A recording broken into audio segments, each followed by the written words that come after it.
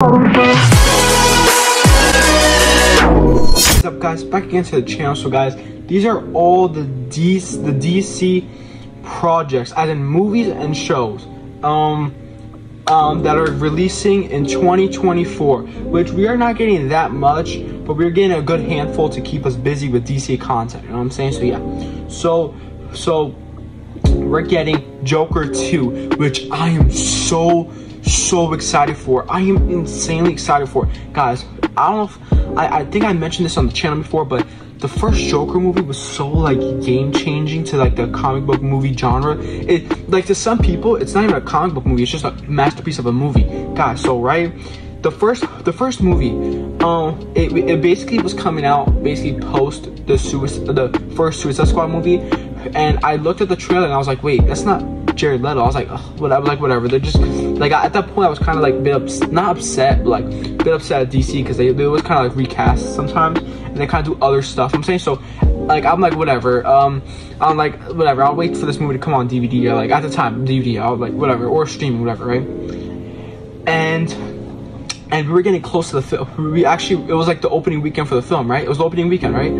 And one day, my big brother, he decided he wanted to go, right? And my uncle was like, yo, Alex, do you want to go too? And I was like, that's the thing about me. I will never say no to a movie. That's how I seen Scream 5. You know what I'm saying? I'll never say no to going to the movies. If there's a chance to go to the movies, I'm going. I don't care if it's I don't care if it's a kid's movie. I don't care what type of movie it is. I'm going. Just like how I saw Barbie, just like how I saw the Trolls world being together. I never say no to a movie. But yeah, guys, I went to see the movie. I was like, well, sure, why not? It's Joker, why not? Let's just see. Might as well.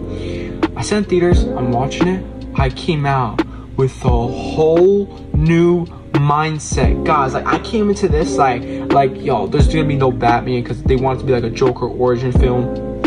I was like, this movie's gonna probably be like a bit boring, but I'll deal with it, right? No, this movie was a masterpiece. A masterpiece.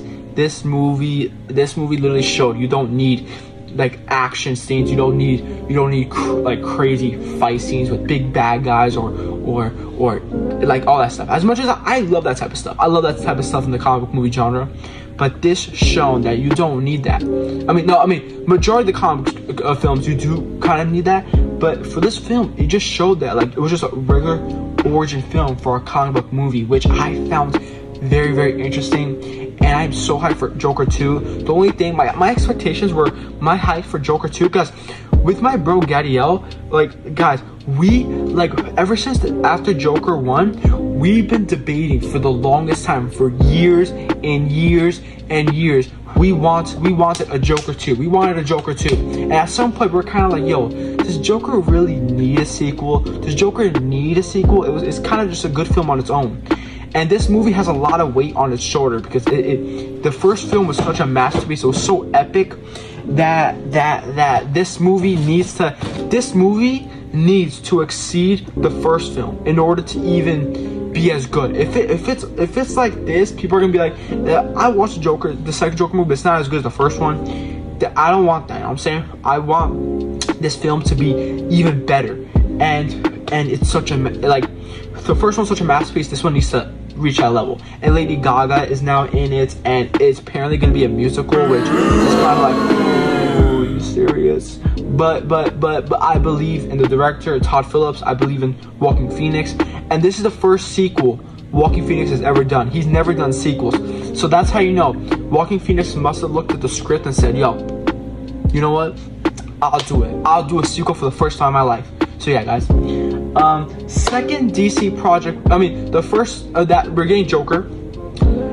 Another DC project we're getting is most likely the Penguin show. They have resumed filming post the strike, and now that's the new year, I'm assuming they're gonna probably try to finish filming. I think it's not 100% confirmed, but the way every time I log on HBO Max and I press a movie or show, it shows me these bunch of ads of stuff that's coming, and it always shows the Penguin show. So they must be a good handful done to be confident enough for the Penguin to be releasing in 2024. But it's not 100%, but I'm 100% sure that's the case. But yeah, guys, the Penguin show that is set in the Batman universe, which is gonna expand on the crime within Gotham. You know what I'm saying? But yeah, these next two stuff are animated films, but they're still films, so I'm pretty excited for these. As you guys know, Justice League Crisis on Infinite Earths. It's being said that part 1, I already know part 1 is coming out in January, but it's being said that part 2 and 3 are coming out next year also.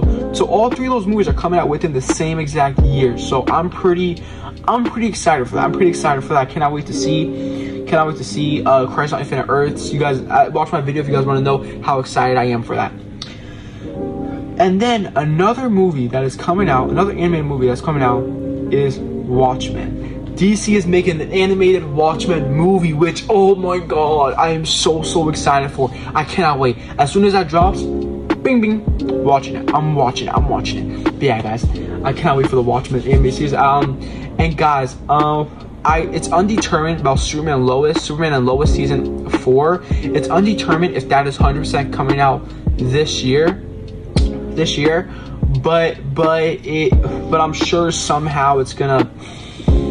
They said they're gonna start filming this year, and I know how fast because usually when they film, if they finish the first episode, they'll premiere the first episode and they'll film the series as they're going. You can just expect a lot of breaks in between the episodes when that's the case. But yeah, guys, I am very excited for 2024 DC. It's nothing too crazy, but we're still getting a good handful of stuff that is very exciting, something to be anticipated about, you know what I'm saying? But yeah, guys, let me know what you guys think in the comments down below. Are you guys excited for all these projects?